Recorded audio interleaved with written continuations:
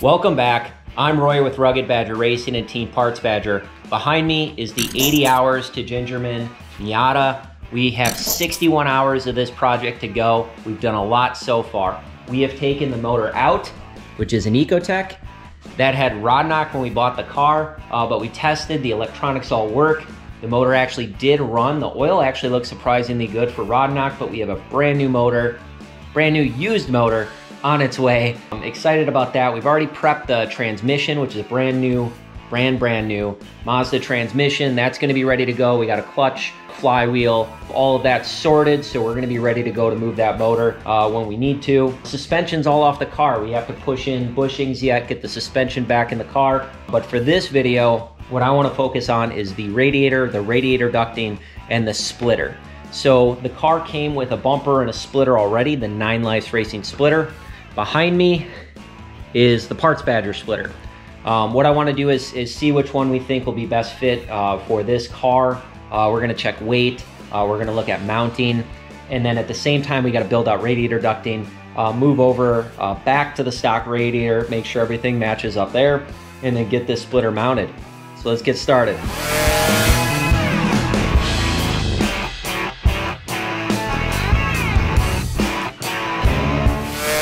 Got cleaned up.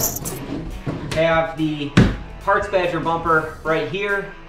Let's get this thing weighed, and then we're gonna weigh the 9 Lives Racing configuration as well. These are more or less the same types of units. Mine has a little bit more bracing. I think that's gonna have to have some added yet. But to make up for that, that one has a couple lights on it as well. So this should be more or less apples to apples. Now I weigh 167 on this scale, and this came in at 196. So we got 29 pounds for the Parts Badger. This just feels heavier. This setup, we're 203, 203 and a half, somewhere in that range. So this setup, which I imagine just lifting it, is a little bit heavier. So we're gonna move forward with the Parts Badger setup. I know we can take a lot of weight out of this design. Currently we have 2 layers sandwiched together, and we did that because we changed this configuration so many times, it started to get weak. The good news is we weren't building new ones because we weren't crashing this one. So at least this one was still running. And I guess down the road we'll probably go ahead and make one of the single plane versions. I bet you that can take out another 6 or 7 pounds. But I'm gonna get this thing mounted. We'll clean this thing up, figure out some bracketry, and then we can start building and configuring the radiator ducting and get that radiator mounted as well.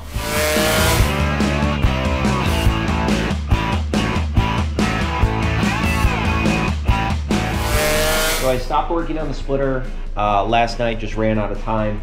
Starting a new day, and I have an idea on how I want to go about this. So one of the tricks with the radiator ducting is that this whole assembly back here, you have these odd angles, and you have a pretty significant drop down from here to here that creates a really extreme arc. But what I think I'm gonna do this time is I'm gonna seal this to this main bar right here, because I have this nice flat flange this whole way across, and I can just seal straight from here to the other side of the radiator core support.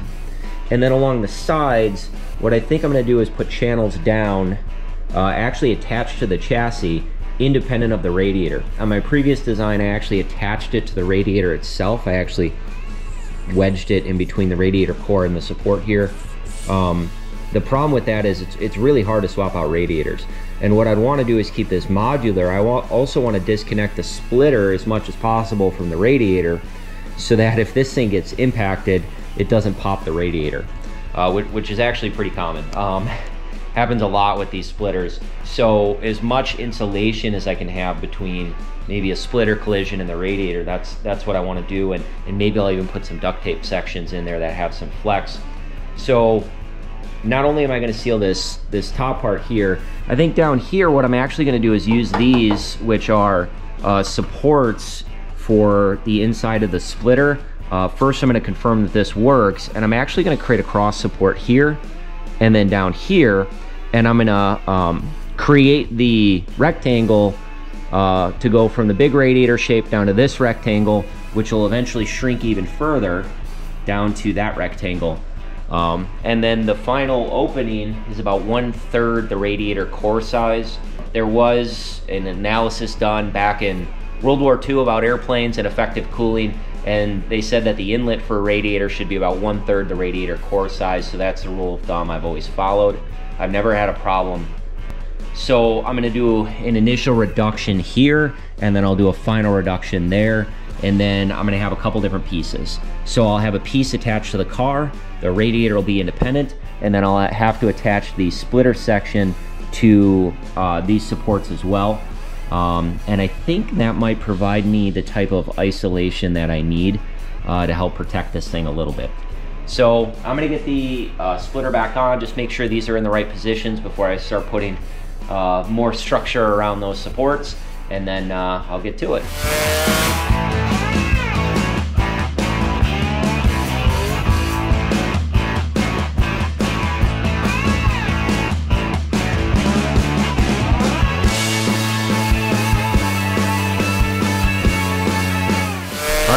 Making some progress. I have the radiator in, and I have some side brackets fabricated. Let me show you. This is the front view of the radiator. I have a spare radiator. This is actually from the Parts Badger car.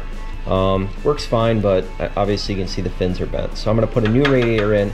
This is gonna move into the spares. But if you see these channels right here, so I connected those up to the mounting brackets. Just a couple rivets to hold it in place, but then when the radiator's bolted in, it bolts this down. Now you see how this taps here? What I want to do is connect this hole right here to this face, and I'll probably put some type of spacer in there so it doesn't hit against this metal, just stays just offset. And then what I'll do is put some weather stripping in here, so when the radiator's put in place, you can come down here, just bolt this down, and then this spaced appropriately, and then you got a nice seal. And then what I can do is I can use this nice flat surface to connect all the way over here where the ducting is going to be. So what I need to do is create a panel now that can fill this space. And then what I'm gonna do is connect for the bottom. I'm gonna connect the driver's side with the passenger side, a strip across right here. And then that's gonna be our bottom. And then if you go out to this panel, there's effectively gonna be a same square, just smaller, a rectangle right here. And then panel, panel, and then a bottom panel. Now on the top, I already have that sealed for the most part, except for the tippy top. I'll show you that in a second. But you can see this black panel here covered all of this. So this is pretty much sealed here. And then what I'm gonna have to do is actually come down from the main crash support straight down against these here to seal that up. But overall, I think this is gonna work. It's gonna be modular. The radiator can come right out independent of the radiator ducting. And then maybe we just have some duct tape to the nose. And I like this setup. This is much better than the setup I had on the Parts Badger car. So I gotta make some brackets to put across here, and then I can start on the front rectangle once that's completed.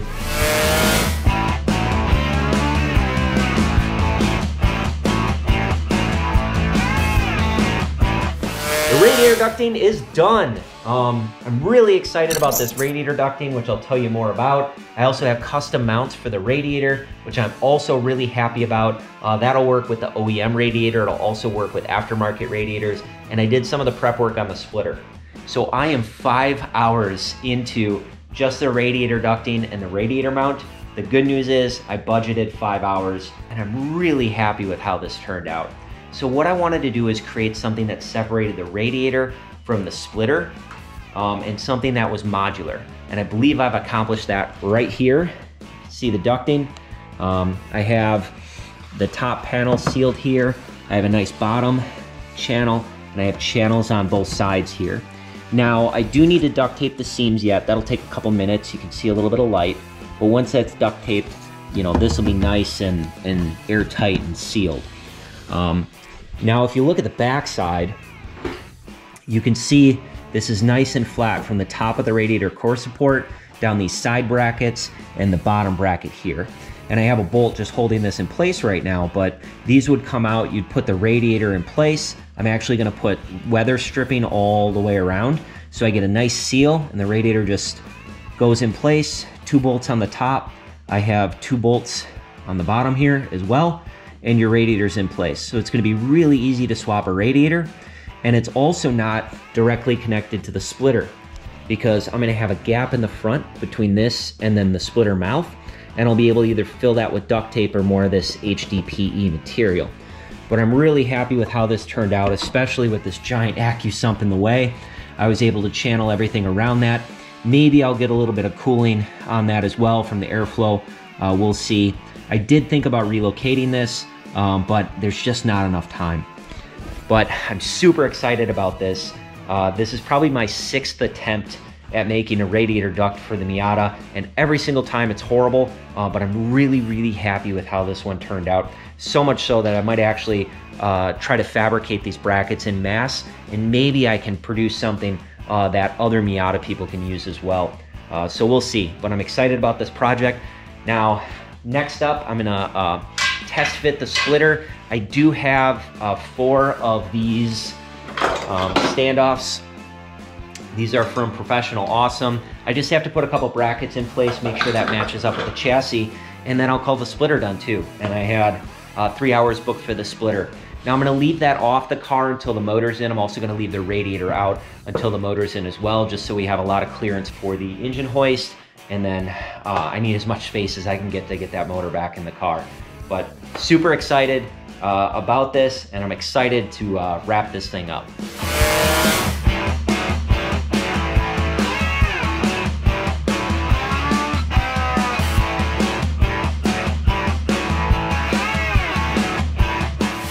I think that's a wrap. I have the radiator ducting, radiator's ready to go in, which I'll show you in a second. Obviously, I'm not gonna permanently install that until the motor's in, but I'm really happy with how this turned out. I did add the mounting brackets for the standoffs, for the struts, for the splitter that hold the ends. So I do need to get longer rods, but I was able to test fit, and then I added a bracket with some adjustability. So I have a bracket here. I have 5 different locations that I can potentially go to, all in this one bracket here. So I'm gonna be all set. Once I get the splitter on, I can just click into whichever one makes sense, and then bolt that in place. And then these have lock washers and then Loctited in there. So I'm really happy with that as well. And then the other bracket, I actually found a factory hole, was able to use one of the M8 bolts here, go directly into that, and then that's underneath this panel. So let me set the camera down. I'll try to get this radiator in, show you how that fits. So this has the brackets that I'm gonna put on the new radiator. But this just slides down. So there's a hole on the bottom, which I'll show you from underneath. This real quick here.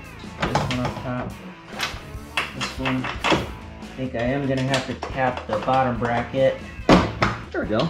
I have a consistent gap all the way down the sides, all the way here, and if you can see through the bottom, I have that consistent gap on the bottom. So my plan is to get the appropriate weather stripping to put between here, and then that's gonna seal this up nicely. It's nice and isolated. It'll also give it a little bit of a cushion, and that's it. I mean, it's as simple as 4 bolts. Probably the easiest radiator install I had. I know the factory one is 2 bolts, but once you add in the ducting, it really gets messy because you want it sealed right up against that radiator. So I'm super happy with how this turned out. Yeah, so that's we'll call that. I'll have to check the clock to see how much time I burned, if that took another hour or 2 hours to get the splitter done. But I'm gonna call that it for now. Really happy with progress today. We still got a lot more to go. I'm excited about when the new motor gets here. We can go ahead and get that configured, get that in the car, and I'm excited about getting those bushings done, get the suspension on, and then it's just odds and ends. So I'm happy with my progress so far. Thanks for tuning in, watching this progress.